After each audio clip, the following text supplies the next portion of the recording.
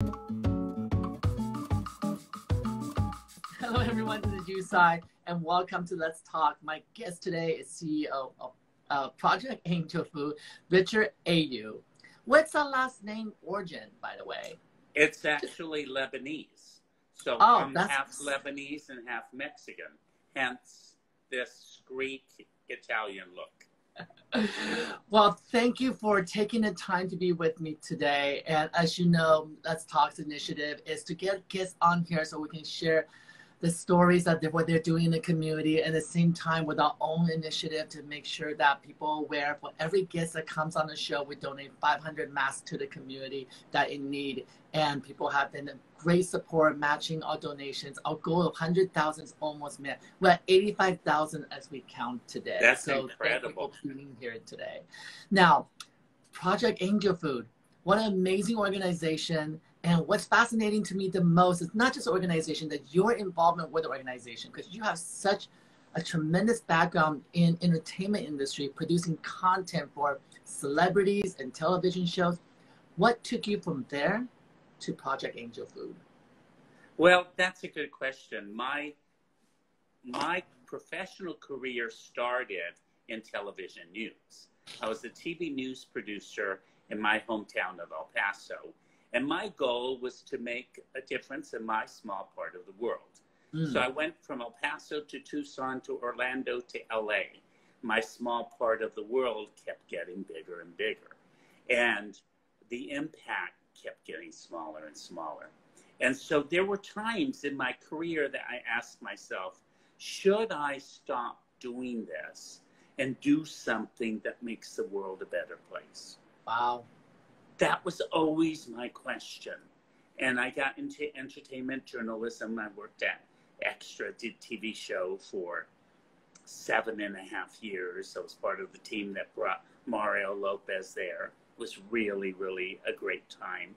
And I did many other things. And then one day, a friend of mine, Bobby Ralston, who is on the board of Project Angel Food, called me up and said, Richard, we're making a change in leadership at Project Angel Food. And I think we need someone just like you. You know everyone. If you don't know them, you know how to get to them. You can tell a story and you're compassionate. Would you ever consider, joining us even temporarily as executive director? And so if you're asking yourself all your life, is there something I can do to make the world a better place? And you actually get a phone call with the answer.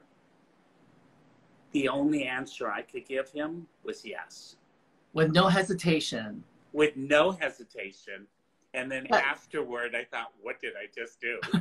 Well, that's incredible because it's a nonprofit organization. So you're taking, let's just say it as it is, you're taking a huge pay cut. You're taking a huge opportunity of how many people desire to be around celebrities and stardom, the Hollywood, the red carpet, and you're taking all that and said, no, I want to do something better for the world, for helping people.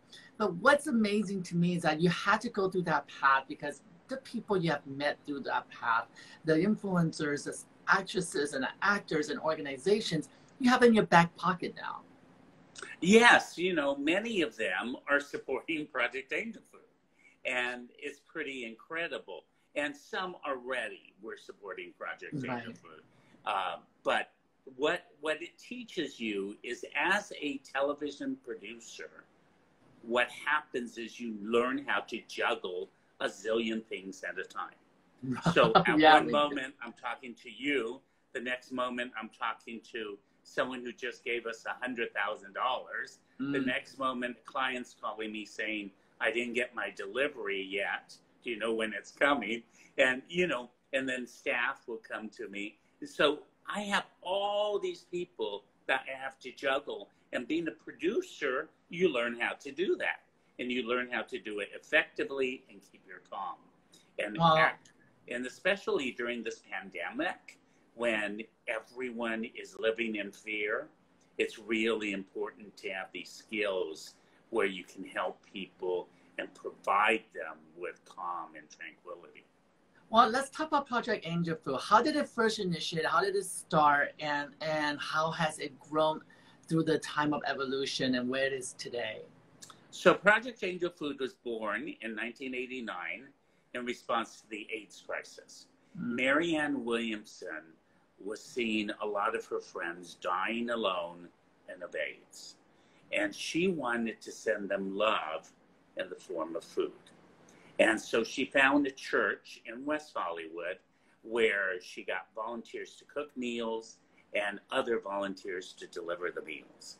It was 100% volunteer in 1989, and it was just comfort food for people dying of AIDS. As we found out that people were living longer with HIV, we got a registered dietitian on staff and realized that if you give them a nutritious meal, their viral load will go down and they'll be healthier. And then when the HIV crisis became more manageable, we said, this is too great of a gift. We've got to share it with anyone who is sick, hungry, and alone in Los Angeles County. So today, we are serving people with heart disease, lung disease, diabetes, kidney failure, all forms of cancer, and of course, HIV as well.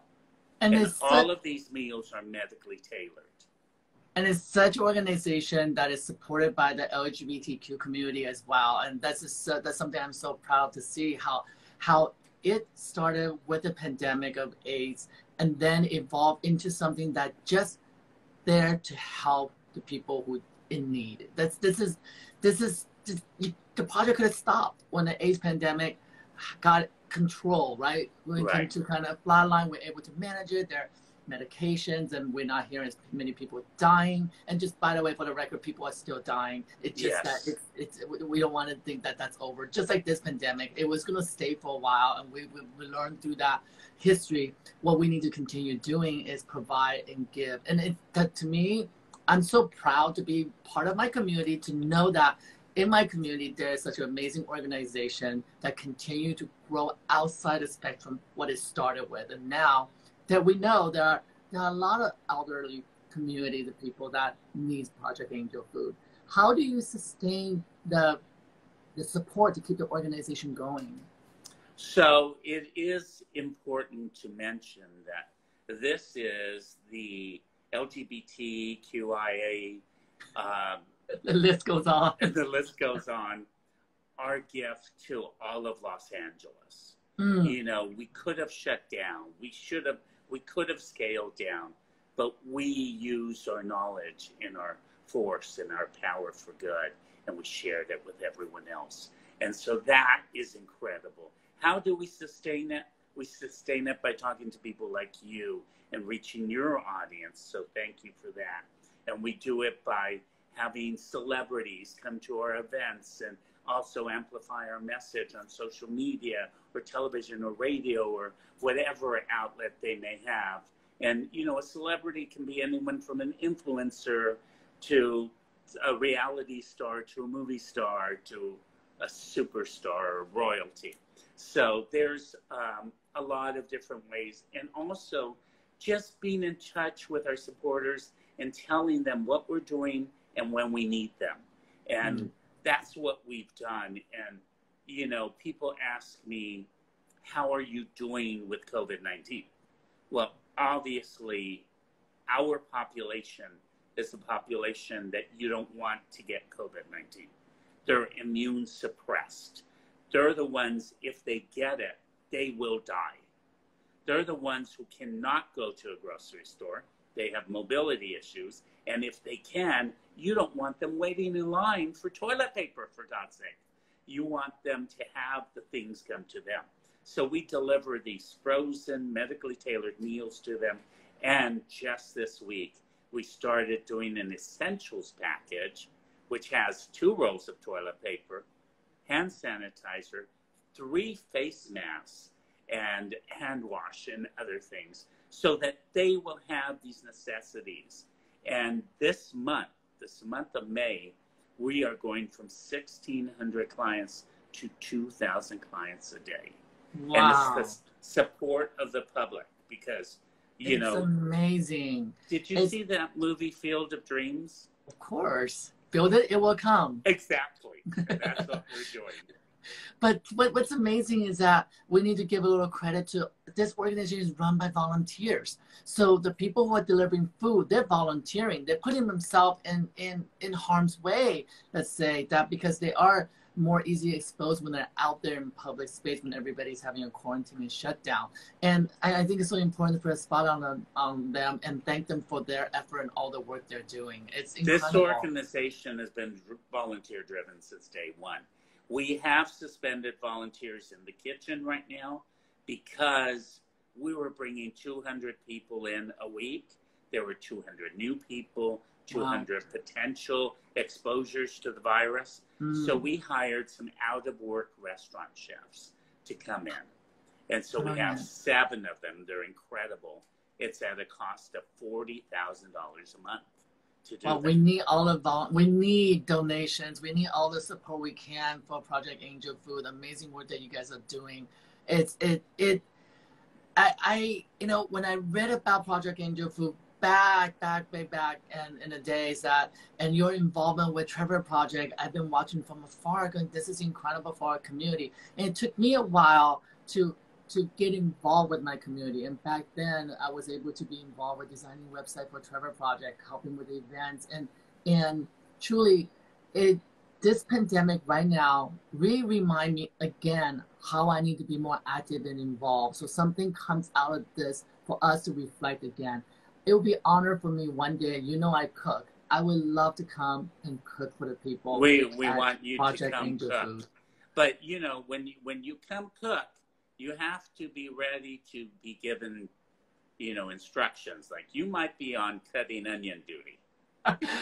Sous chef is where you start. Washing dishes is where you start. That's where I started in the kitchen with my dad. I'm happy to go back there. Now, my knife work may not be your satisfaction, but I will bang out some amazing Asian food for the people who love it.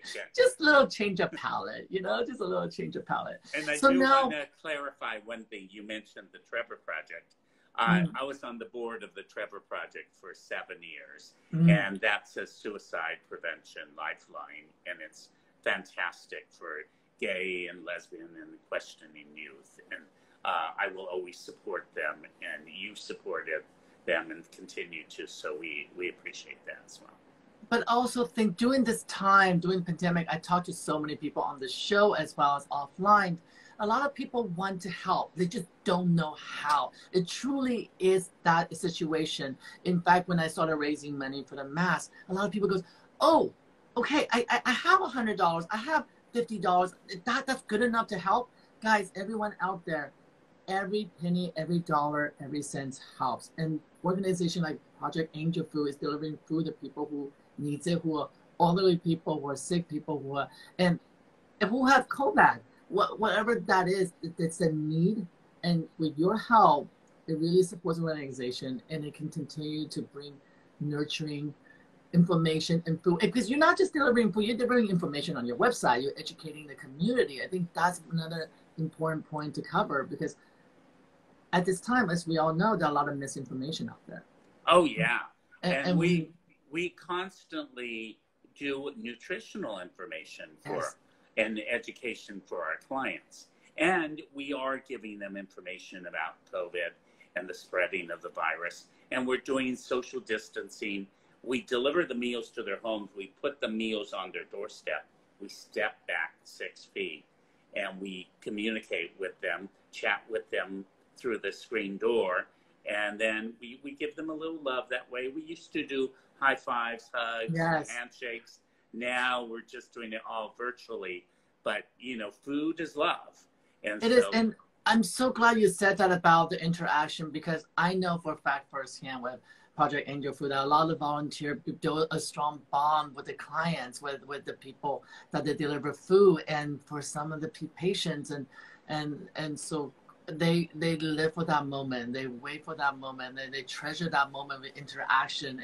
And that is so beautiful. It's not an organization just donating a physical good. It's actually providing nourishing information as well as mental and physical love. And I know during this social distancing period that we cannot give the physical, but it's so good to know that you're taking the time to give an extra minute or two to talk to them Yes. through social distancing, because that's what we all need right now. We all desperately need that, right? We We all need it. desperately I need a hug.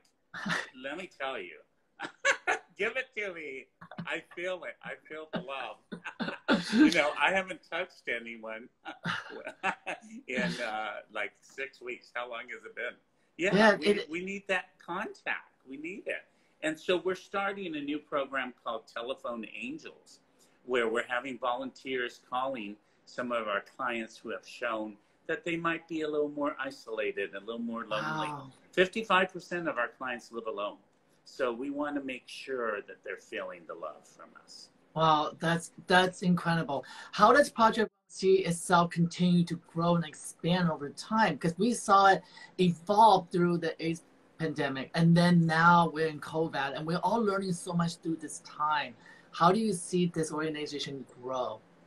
Well, Project Angel Food, right now, we have several initiatives. One is to pay for the people on the program and to keep them fed, keep them nourished, keep them taken care of.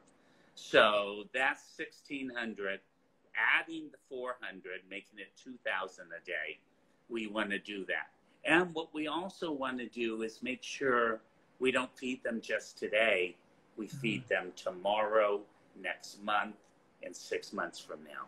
Because these are people with critical illness who will always need us, or will need us for a very long time. So we're doing aggressive fundraising. We're asking everyone we know to give whatever amount they can so we can feed these people. And we're at angelfood.org/COVID-19. angelfood.org/COVID-19. And that way you can give any amount you want. How do you get the community involved with your background in entertainment? And how do you get the community energized and be activated even after COVID-19, right? Because this is not just this time, and it's not an isolated incident. This is an ongoing issue that you have to attack. Right. So right now, as of now, all of our physical fundraisers have been canceled for the next 12 months. Wow. And those brought in nearly $2 million. So what we need to do is replace that $2 million.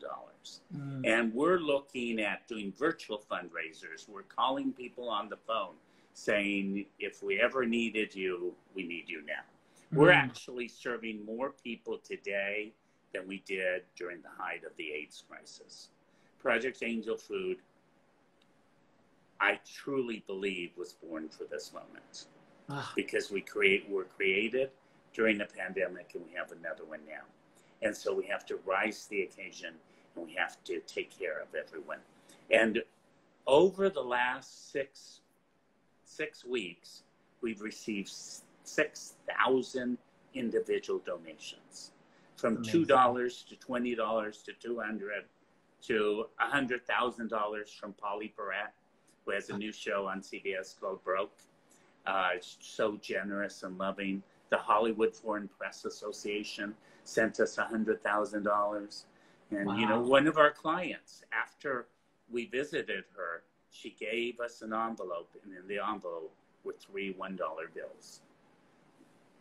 Everyone does what they can, and it all counts. And there is energy in that donation. Absolutely. Now, do you work with food banks and people donate food as well? Or is it just all based on donation of funds? So we do get some food that has been rescued from farmers markets. We get oranges, apples, and pears, because we give all of our clients fresh fruit. So this is an amazing organization called Food Forward that provides us with that. And the Los Angeles Regional Food Bank also provides us with some of that fruit. And we're giving every single client an emergency kit with 3 weeks of shelf-stable meals that are canned goods like canned tuna, black beans, oatmeal, stuff like that. And the food bank has helped us with some of those. Initially, we bought a lot, and then the food bank said, we can start giving you some of these boxes. And in Well, fact, when I came to work today, I saw a few at the entrance. that's amazing. And I have seen a lot of initiative taken on by celebrities. Our friend Lisa Renna, for example, is very active with Project Angel Food. And we can't wait to get back to a new normal because we want to work with you together and see what we can do to help you. We love Lisa Renna. She's we love incredible. her. And she's been with us from day one. And because of her, we were on Real Housewives of Beverly Hills. And we also have, you know, Lisa Vanderpump, the two Lisas. Love. And Lisa dedicated our 12 millionth meal. And we're also going to be on Vanderpump Rules with that dedication. And if you watched The Tonight Show last night with Jimmy Fallon, Annie Lennox was on, did a beautiful performance. And every celebrity on gets to talk about a charity, and she talked about us. So we're very grateful for that. Jamie Lee Curtis is a big supporter. Eric McCormick from day one has been there for us. Do you know Cheryl Lee Ralph, one of the original Dream Girls? She is one of our trustees. I mentioned Polly Perrette. She's been with us just nonstop for a very, very long time and extremely generous. And since you're in the fashion supermodel world, you probably know Cheryl Teagues. She's original. The original. Charlie Carver, he's also with it. Josh Flash, Adam Lambert, Charo, Coochie Charo. We love. Frankie Grande. And Carson Kressley is also really great, and Jane Lynch. And just recently, like on Easter Sunday and afterward, we got 2 brand new volunteers, and it's the Duke and Duchess of Sussex, Harry and Meghan. And so that's incredible. And that's what grateful. That's what I think life takes us in places that you never realize. The journey that you travel, you're gathering, you're pollinating, and then you be able to bring it and create a farm, and the farm can grow into all these amazing people that's nourishing the people that needs. And that's incredible, because who would know that a producer for Extra on television and in the world of truly just pure entertainment can turn that coin to the other side and flip all that into the ability to raise money, awareness, to support people in need. And I thank you for your service. I thank you for your kindness and your strength to say, yes, this is what I need to do. That is something that we all can take lesson and learn, because God knows, in the business of fashion, there are days I do question, am I doing enough? Am I doing what I need to be doing? And what can I do to give back? And we had this conversation earlier. You asked me how I got into this, and I said, you know, I don't know.